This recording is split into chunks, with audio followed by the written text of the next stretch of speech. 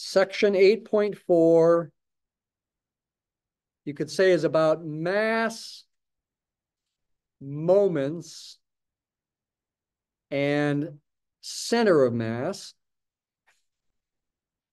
However, it's really a bit more broad than that.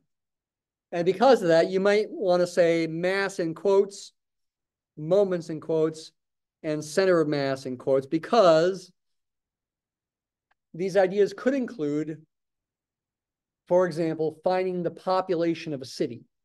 And in fact, the book does kind of a funny example. You got a city that's circular in shape, and the population density of people per square mile varies along a radial function. In other words, it's constant along circles of a constant radius centered at the center of the city. And based on, yes, that's a weird assumption. Based on that weird assumption, that would be very rarely true, you can then find the population of the city, and that would be like its mass. That's why I'm putting mass in quotes here. However, for the sake of time, let's restrict our attention during class to physical objects and think about literal mass, moments, and center of mass, though you might be wondering, what is a moment? So like a moment of inertia, it's related to that, yeah. First, review. We have talked about mass of thin rods before. Let's review that. And let's also think about it in terms of what we've been discussing more recently here in chapter 8, Riemann sums and infinitesimal approach. So we have a thin rod. How thin? This is modeling. It's not meant to be perfect. Just imagine it to be really thin, like a thin wire or something, but I'm calling it a rod. Is it stiff or is it bendable? Don't worry about it. It could have a density that's constant. That would be the simplest thing to do. But then there's no calculus, so that's no fun. We want to allow for a density that's not constant. It's convenient to imagine you've laid it along some axis, an x-axis, say, and you picked a point to be the origin. Most conveniently, probably the left side of the rod, 0. The rod's got a certain length, say capital L. We're interested in the mass of the rod when we know the mass density of the rod. Why not just weigh it, right? That's no fun. We want to do some calculus. These comments are meant to be mildly humorous, yes, but this problem-solving stuff that we're doing is still useful. It will be useful, for example, for us in a more concrete way, perhaps, more believable way, perhaps, when we talk more about probability and statistics, as we will later this week even. Friday, we should talk about that more. Stuff we talk about now will have application there, and that definitely has real-life applications. It's easy for me to imagine that instead of, like, you might call these phony physical problems. Before we used rho of x for the density function, but that's not what our book uses here. They use delta of x for the density function. I don't know why. It will have the enjoyable benefit of, we'll be multiplying delta of x times delta x. There will be 2 deltas, a lowercase and an uppercase delta, and that'll be just kind of fun. Delta of x times delta x. This is a function. This is you could call it a linear mass density. Say, with certain units, maybe grams per centimeter. That's how I typically imagine it, but it could be something different. It's linear. It's mass per unit length, not mass per unit volume as you usually think of density. Because we're effectively imagining this rod to be so thin that it's effectively one-dimensional. Maybe it's 1 molecule thick. Don't go there. Right? That'd be going a little too far. It's a mathematical idealization. May not reflect reality perfectly. Linear mass density, it's a function of x. Let's think about a particular value of x. So I'm using x in two ways, as an axis label, and which you could say it's a variable name, as a specific location that I've drawn. I get out my knife, I chop this thin rod up into a bunch of tiny pieces of a certain tiny width, say delta x. And I'm interested in the tiny mass of that tiny piece, delta m.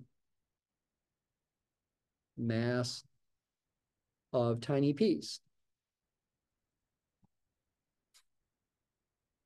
If the density were constant, even over the entire rod, the total mass is the density in grams per centimeter, constant, times the length in centimeters. Grams per centimeter times centimeters, and centimeters would cancel, giving you grams. That would be the mass. The density is not constant, though. It varies. However, if this piece is small enough, and if this function is continuous, it's not going to change much in value over that tiny piece. It's effectively constant. I could approximate the tiny mass as a product, delta of x times delta x. And there we get to use the two different deltas. This is in grams per centimeter. This is in centimeters. Yes, the centimeters would cancel, giving you a quantity in grams. It is a mass unit. And this would be an approximation for that tiny mass.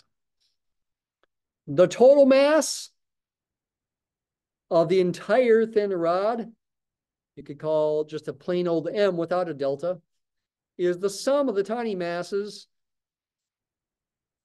And that would be approximately a sum like this. And when you have sums like that, where you have some function of a variable there times the change in the variable, then you jump for joy and say, hey, that's a Riemann sum for an integral for this function. Now we let delta x go to 0, and the approximately equal to becomes an exactly equal to when we change the summation sign to an integral. It's kind of like magic. You imagine the delta x morphing into a dx and the summation sign morphing into an integral sign. Is that really what's going on? No. It's just for fun. It's more boring than that. It's a definition, but you do need to prove the definition makes sense. Actually, again, if you take real analysis, you prove a more general approach to Riemann sums, and it actually becomes a theorem that you'll get the integral. Over whatever interval that you're integrating over, in this case, from 0 to L. If I had picked my coordinate system differently, by the way, if I had decided that instead of that being 0, it was, say, 7, and this was 7 plus L, I could still do all this, and I'd integrate from 7 to 7 plus L, though the delta of x function would change according to that change of coordinates. So it's not just a matter of changing the interval here. You'd have to change the function too. Its formula would change, though, give it the same values for the density of the rod at each location. That'll be the mass. If you were taking the infinitesimal approach,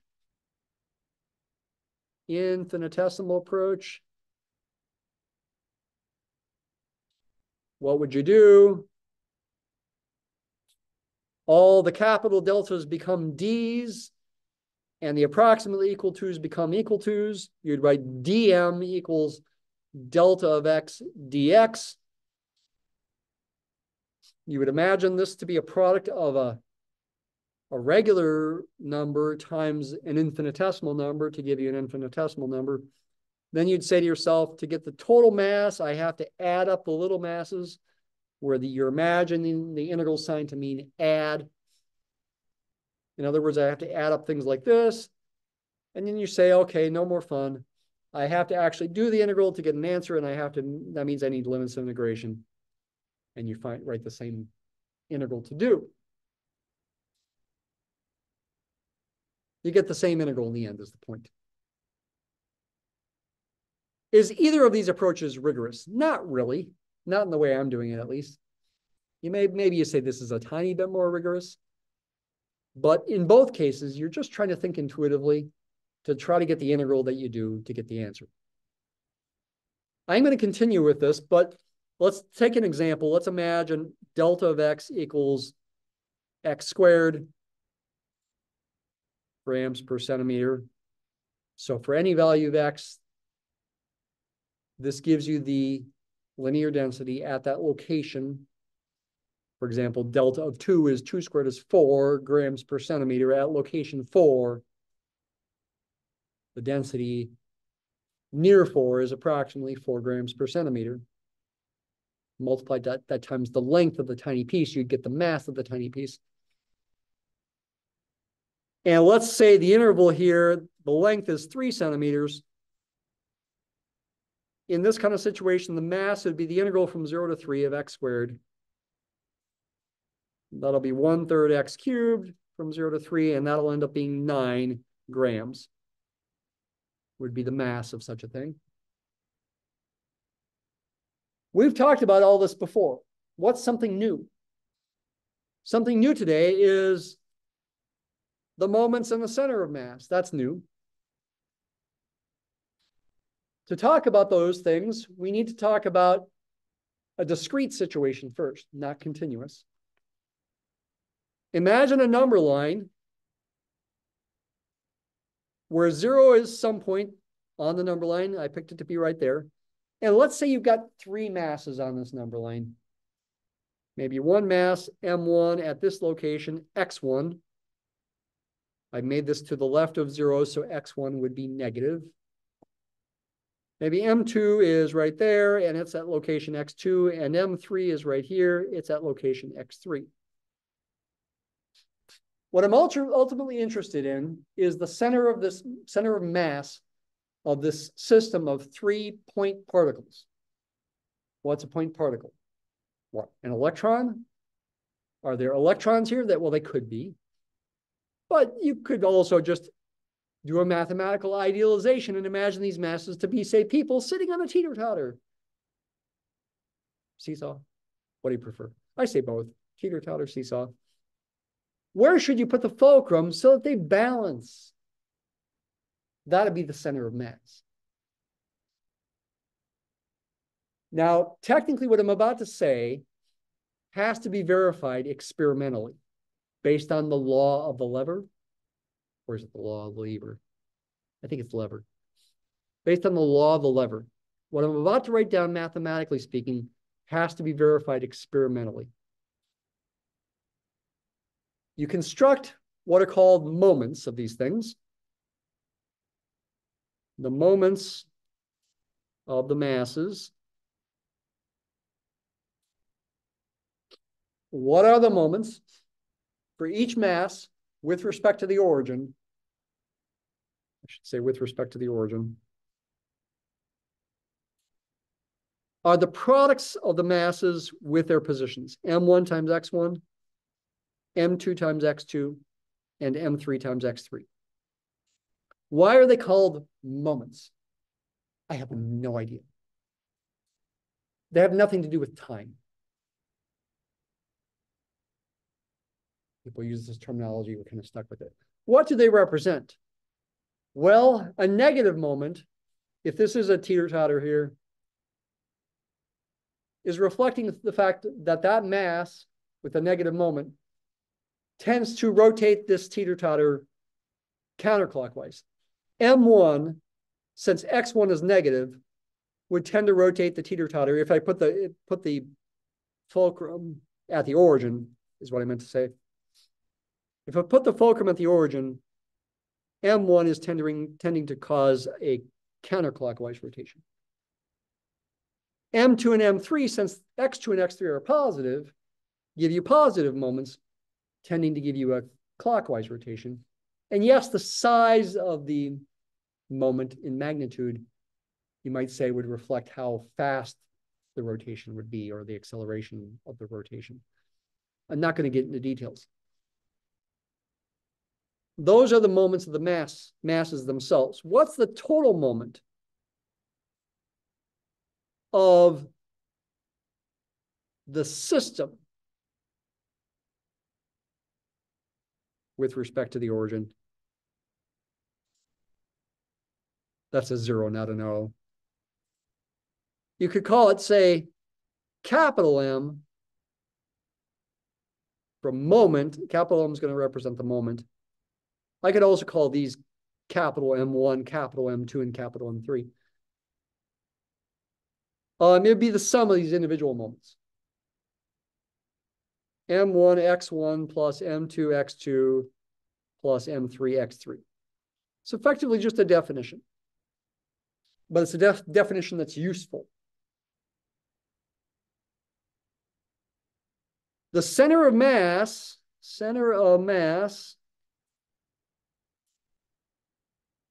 denoted with the letter x bar. Actually, some people use x sub cm for center of mass. X bar is more of like a statistical kind of symbol, is defined to satisfy the property that the total moment, capital M, is the same as the moment you would get if you took all the masses, put them at the location x bar. Say that again. The center of mass is defined to be the location so that the total moment, which could, the capital M here, could be replaced by the summation here, has to equal the moment you would get if you put all three masses at the same spot, x bar. This defines the center of mass, and you have to verify experimentally that it is the location to put the fulcrum to make it balance, say. You got to verify that experimentally. And this is equivalent, you could solve it for x bar, to x bar being capital M divided by M1 plus M2 plus M3. In other words, this sum divided by that sum. I'm going to write the top sum in a different way. I'm going to put the x's first. x1 M1 plus x2 M2 plus x3 M3 divided by M1 plus M2 plus M3. In general, if you've got n point masses, in general, with n point masses, x bar, the analogy here is it's still a ratio of two summations. I goes from 1 to n, xi times mi divided by the summation I goes from 1 to n of mi. Careful in my notation here, capital M does not represent the total mass. It represents the total moment. I could call the total mass the summation. I could call this little m. But this summation is capital M. This could be written as capital M divided by little m. What are the units for these things? Little m is a mass. This is in grams. Capital M is a moment. It's products like these that are being added. It actually has units of grams times centimeters. The grams would cancel, leaving you with units of centimeters. X bar, the center of mass, is a location. This is not center of mass. This is centimeters right there. Maybe I should have used meters. Oh, but that would be just another M. Too many M's. What do we want to do now? Hang with me. We got 12 minutes left. We got to go at light speed here.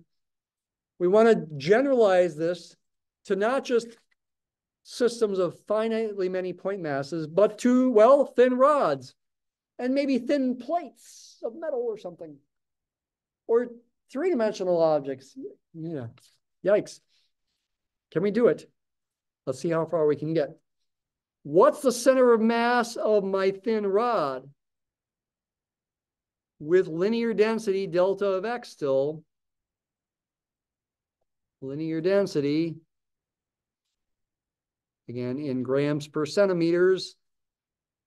Again, we can still put an x-axis in here. This can still be 0. This can still be L. This can still be an arbitrary location x and a small chunk of with delta x there.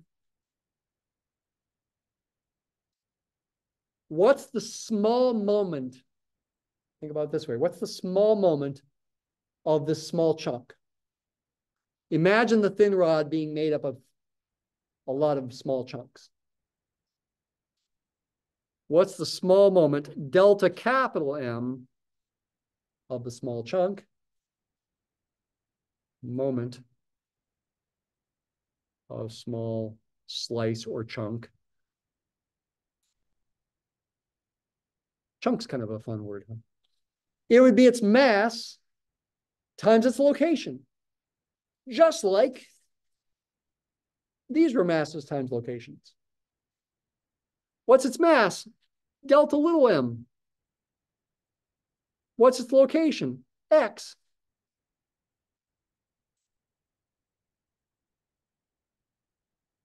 Position. But what is delta m? That was approximately delta of x times delta x, just like before.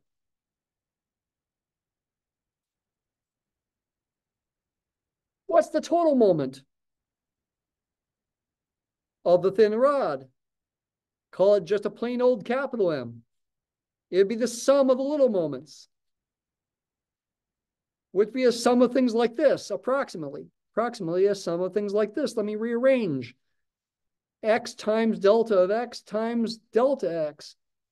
And hey, that looks like a Riemann sum for that function right there. Let delta x go to 0. The total moment, capital M, becomes the integral of x times delta of x with respect to x over the interval from 0 to L. For our example, where delta of x is x squared and L was 3, capital M for that example is the integral from 0 to 3 of x times x squared, which of course that's x cubed. So you get 1/4 x to the 4th. X goes from 0 to 3. 3 to the 4th power is 81. 81 over 4 is 20.25. The units would be grams times centimeters, which doesn't have much meaning until you divide it by grams to get a location of centimeters for the center of mass.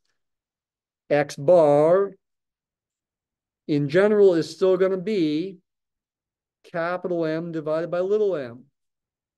The total moment divided by the total mass. In terms of integrals, it's going to be the integral of x times delta of x divided by the integral of delta of x. For our example,